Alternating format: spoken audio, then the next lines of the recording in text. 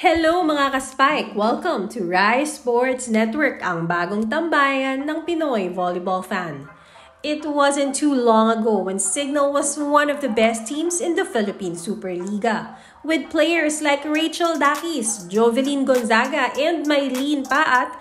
Ginulat ng HD Spikers ang powerhouse Petron upang makapasok sa finals ng 2019 PSL All-Filipino Conference. Sa dalawang makapigil hiningang 5-setter, tinalunan ng Cignal ang twice-to-beat advantage ng Blaze Spikers upang mag-set ng date with F2 Logistics sa championship round. Hindi man nagwagi, pinatunayan naman ng MVP-owned franchise na hindi sila basta-bastang team. Matapos nga ang isang bronze medal finish sa 2019 PSL Grand Prix, ilang players tulad ni Paat at starting opener Janine Navarro ang umalis sa HD Spikers, na pinunuan naman ng pagdating ni Spiker Fiola Ceballos, setter Ayel Estranero at opposite Clarissa Abriam. Ngayong papalapit na nga ang 2021 Premier Volleyball League Open Conference, tinamaan lalo ng matindi ang Cignal sa balitang hindi makakapaglaro si towering setter Alohi Hardy para sa kanila. Hindi malinaw kung bakit di pa nakakabalik sa bansa ang Film playmaker. Ngunit ang kawalan ng kanyang height at playmaking ay malaking dagok para sa HD Spikers. Hindi rin makakapaglaro para kay new coach Shaq De Los Santos si Gonzaga dahil kasali rin sa PVL ang kanyang mother team, Philippine Army. At sa online chatter nga in the lead-up to the tournament, hindi natin masyadong naririnig na nababanggit ang Cignal as among the teams na tingin ng fans and observers ay contenders para sa title. Bakit kaya? Sa video na ito, tignan natin ang mga natitirang piyesa na meron ng HD Spikers at kung paano babalasahin ito ng dating national team coach na si De Los Santos para bigyan ng maganda at malinaw na laban ang Cignal sa PVL.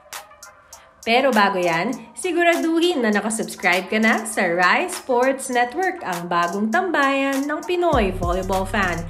I-like, mag-comment, i-share at i-on na rin ang notification button para lagi kang updated sa latest nating content. At outside hitter andyan si Rachel Daquis, Fiola Ceballos, May Luna, Mick Marciano at Rapril Aguilar. Daquis and her remote control will no doubt be our starter at first outside hitter. At 33 years old, Rad remains one of the best and most consistent openers sa liga. Hindi man kasing lakas tulad nung time niya sa FEU at early days with Army, mas mautak naman siya as an attacker ngayon. Idagdag mo pa yung service niya na bumaliw na sa maraming receiver at yung leadership niya na talagang kailangan ng Cignal ngayong rebuilding sila. Perfect na si Daquis as this team's main weapon on offense. Sa second spot, toss-up between Ceballos and Luna. Kung gusto mo ng experience at depensa, Ceballos is the answer. Isa nga sa mga priced acquisition ng Cignal last year, malakas pumalo at magaling din dumiskarte itong si Fiola na naging teammate ni Gonzaga sa Iloilo noong college. Although maliit siya at 5'7", maganda ang hops ni Ceballos at maaasahan din ang kanyang floor defense. On the other hand, kung gusto mo naman ng brasuhan at mas mataas na upside, andyan ang tagong native na si Luna. Brasuhan ng labanan para kay Mayang. At tingin natin may chance pa na mag-develop ito further, mabigyan lang ng kumpiyansa at consistent playing time. Veterano naman parehong si Marciano at Aguilar. At dahil sa format ng liga, naniniwala tayong magagamit sila at kakailanganin lalo na pag medyo nauubusan na ng gas ang kanilang starters. Sa opposite naman, we have Clarissa Abriam and Jingay Bangad. Naihabol nga ng Cignal si Abriam ngayong off-season at magandang move ito para sa HD Spikers. May variety ang palo at malakas din itong si Abriam, who is coming off a successful season sa Binild na naputol ng COVID-19. Maayos ang blocking at mas may experience na playing 4 during her collegiate and semi-pro career, tingin natin ay magiging importanteng piyesa ng Cignal itong si Abriam sa PVL.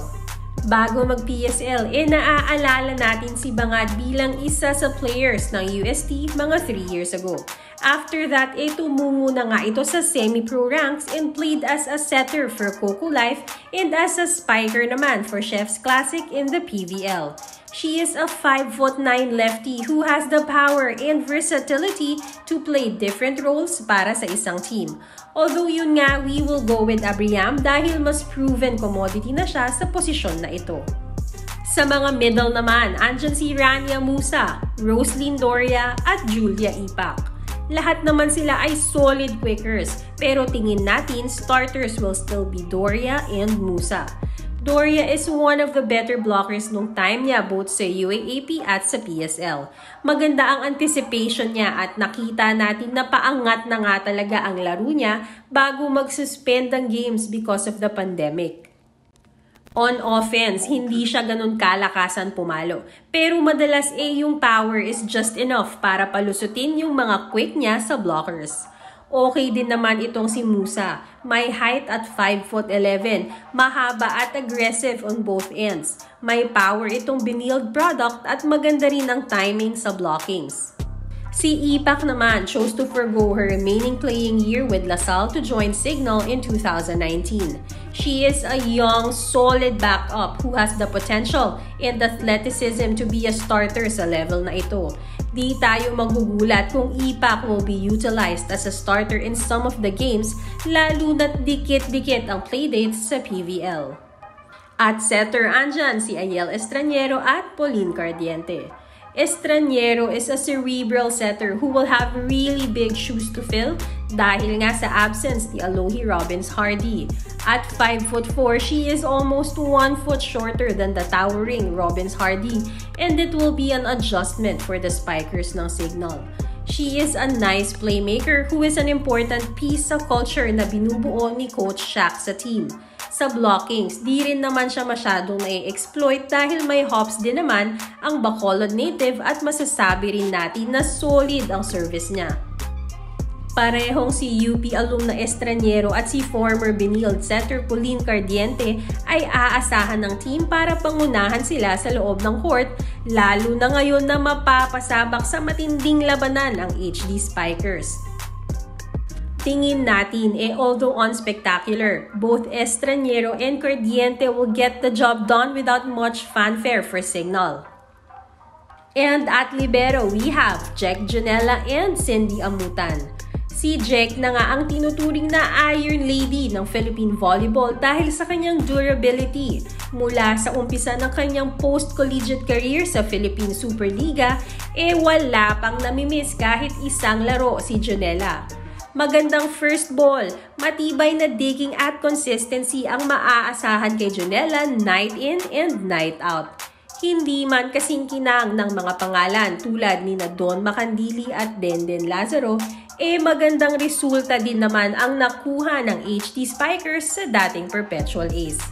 Ganun na nga ka-solid si Janela para sa Cignal na in 8 years siya lang ang pangalan na di nawawala sa team. Dumaan na sa 4 na coaches at napakadaming players pero hindi pa rin natinag sa pwesto niya si Jack. Si Amutan naman ay isang solid second libero na nagpakita na rin ang kanyang skills in the limited time na nagamit siya ng Cignal.